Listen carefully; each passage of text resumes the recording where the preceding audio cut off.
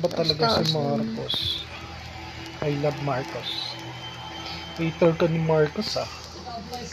Ano ginawa sa'yo ni Marcos? Ang ginawa si Marcos, nagalit ka kay Marcos. Kasalanan niya bang pinataas ng mga gunggong yung presyo ng ano?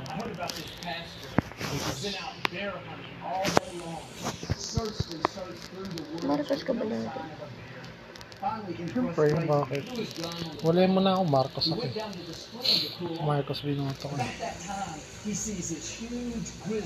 Ayun, Marcos. He falls on his knees and says, God, I need protection. Please convert this bear into a Christian. Miraculously, the bear froze in his tracks, put both paws up toward the heavens, and said, thank you, Lord, for this food I'm about to eat. Say it like you mean it. This is my Bible. I am what it says I am. I have what it says I have. I can do what it says I can do. Today I will be taught the Word of God. I boldly confess. My mind is alert. My heart is receptive. I will never be the same. In Jesus' name. God bless you. I want to talk to you today about stepping into the unknown. Stepping When I into type the an unknown. address in my navigation system, there's an option that comes up that says Route Overview. If you click that, it will give you all the details of your trip. There may be 15 different instructions. Travel 6 miles on this freeway. Get off at exit 43. Go 400 feet. Turn left on the intersection. Your whole route is clearly laid out. You know where you're going, how long it's going to take, what to expect. Knowing these details makes us comfortable where we can relax. In the same way, God has a route overview for your life. Before you were formed in your mother's womb, He laid out your plan. Hindi na naman ito sa bigat. Konti pa lang lalagay ko, puno na. But He knows the best way to get you there. But one difference between God and a navigation system is God doesn't show you the route overview. 88%. He doesn't tell you how it's going to happen, how long it's going to take, where the funds are going to come from, who you're going to meet. He leads you one step at a time. If you'll trust Him and take that step into the unknown, not knowing how it's going to work out, then He'll show you the next step. And step by step, He'll lead you into your destiny. The challenge is, we like details. We wouldn't have any problem taking that step of faith, starting that new business, going back to school, moving to that new location, if we knew where the money was coming from, how long it was going to take, that the right people would be there. We had all the details, it'd be easy to step out. But here's the key. God doesn't give us details. 200 pa lang eh. He's not going to show you a blueprint through your whole life. If you had all the facts, you wouldn't need anything. He's going to send you out not knowing everything. If you'll have the boldness to step into the unknown, do what He's asking you to do, doors will open that you could have never opened. The right people will show up. You'll have the funds, the resources that you need. The Scripture puts it this way. God's Word is a lamp unto our feet and a light unto our path. A lamp implies you have just enough to see in front of you.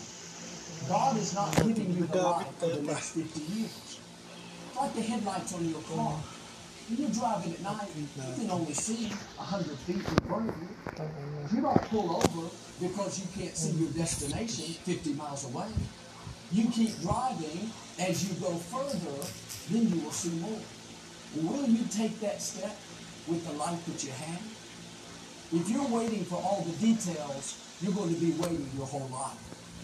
We all want to be comfortable, but being in God's perfect will make you a little uncomfortable. There's a healthy tension to where you have to stretch, you have to pray, you have to believe. You're not sure how it's going to work out. That's when you're growing. That's when you're learning to trust God in a greater way.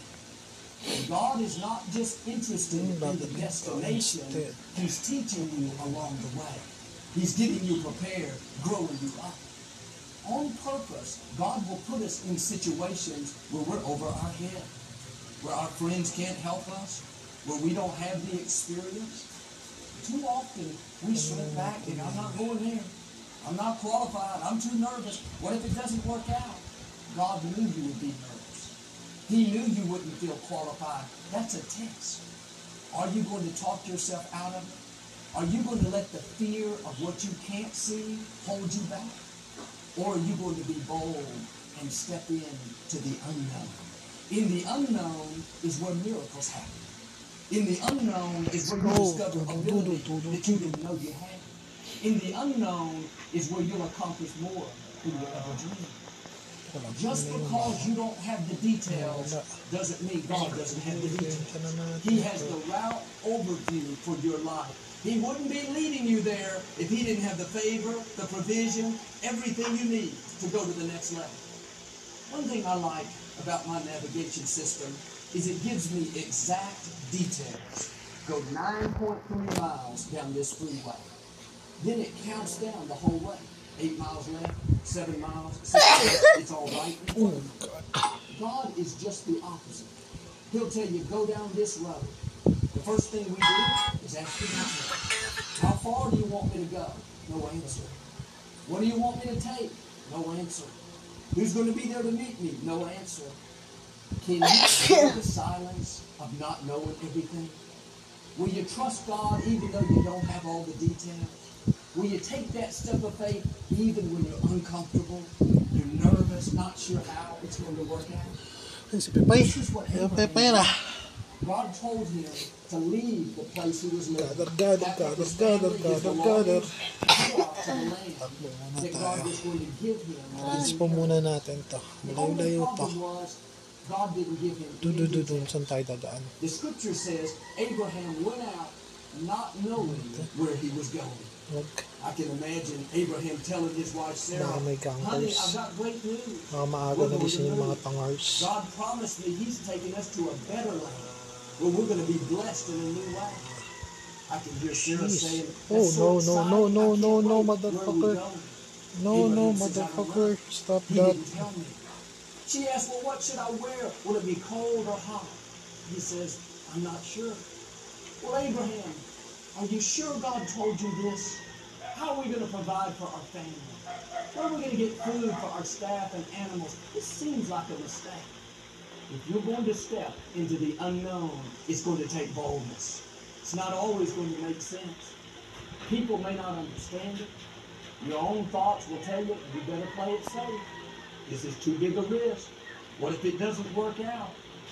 It doesn't work out. Oh, God. Just because he didn't have all the answers, Transpo din siya, just transpo. because he was nervous, didn't mean he wasn't supposed to do it. Hindi The sumunod. scripture says, the steps of a good person are ordered by the Lord. If you'll take the first step, Invitation pala dapat binili ko. trusting that God knows what He's doing, may then green every ko pa step of the dito. way, there will be provision, there will be favor, there will be wisdom. And yes, it's uncomfortable not knowing. You have to stretch, pray, believe, but each step, you not only have God's blessing, but you're growing, you're getting stronger. In the scripture, Peter was the only one that walked on the water. Hindi dapat And nagkabon he was ako. the only one willing to get out of the boat. I'm 4.3 sure yun. the other disciples said, Peter, you're tayo. staying here with us. Look at those waves. Dapat pala It's nagkangganggera dangerous. ko You para can drown. matakot sila. When Jesus asked him to come, Takbo. he had the courage to step into the unknown, and he walked on the water. Butok Yeah, go. Joel, but he sang. Yeah, but he walked more than you. He walked more than me. Iwak mo da you. What's familiar? Staying in the boat. Although that's comfortable, instead of being a blessing, it can become a curse. Familiarity can keep you from your destiny. What you're used to, how you were raised, the job you've been at for years. Don't let your comfort keep you from becoming all God created you to be.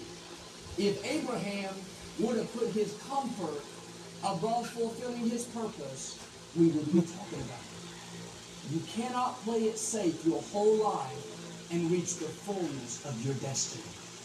Don't let the what ifs talk you out of it. What if I fail? What if they say no? What if I don't have the funds? You'll never know unless you try. When you come to the end of life, Will Don't you touch have me. more regrets from the risk that you took or from the risk that you didn't take? What if I get in this new relationship, Joe, and I get hurt again? That's what happened last time. What if you get in it and you're happier than you've ever been? What if it's a divine connection? Let's What if go. I take this position and I'm not good at it? I'm not successful. What if you take it and you excel? What if you discover talent you didn't know you had? What if it opens doors to more opportunities? I can tell you, every significant accomplishment in my own life, every major victory, I've had to step into the unknown. My dad went to be with the Lord. I had never ministered before. I stepped up to pastor the church. I didn't know how it was going to work out. I didn't know if I could minister. I didn't know if anybody would listen to me. Every thought told me, Joel, don't do it. It's a big mistake. You're going to get up there and not know what to say. I knew I was over my head. I knew I didn't have the experience. But I also knew when we are weak, God's power shows up the greatest. I couldn't see way down the road. I couldn't see any of this that we're doing today. All I could see was right then, step up and pastor the church. If God would have shown me all of this, I would have said, no way, I can't do that. Sometimes the reason God doesn't tell us what's in our future is because He knows we would talk ourselves out of it. What God has in store for you is going to boggle your mind. The places He's going to take you, the people you're going to influence, the dreams you're going to accomplish. It's going to be bigger than you've imagined.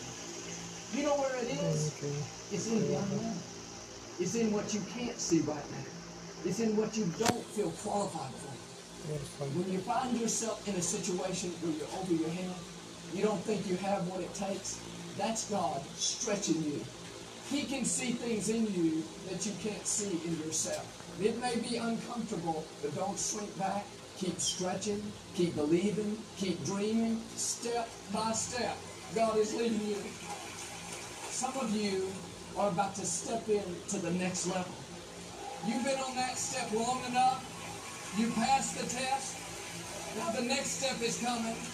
It's going to be a new level of influence, a new level of talent, a new level of creativity, a new level of your destiny. Victoria and I were driving to another city the other day. I had my navigation system on. And at one point, we were on this country road for about 100-mile stretch. There were all these intersections and different roads that veered off. And I kept thinking that I had missed my turn. I had to keep looking at the navigation system. I noticed that as long as I was on the right path, the lady on the GPS system didn't say anything. I wish she'd have come on and said, "You're doing good, Joe. Keep going forward," but she never said a thing until it was time to do something different. Sometimes God is silent. You don't hear Him say anything. It's easy to think, I must